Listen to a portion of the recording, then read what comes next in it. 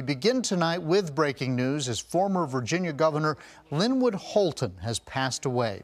We're told he passed away this morning at the age of 98. He served as governor from 1970 to 1974. Holton Plaza on Franklin Road in Roanoke was named in his honor and features seat walls with quotes.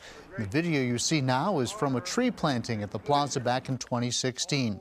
Holton, who famously integrated Virginia's schools, started his law and political careers and family in Roanoke.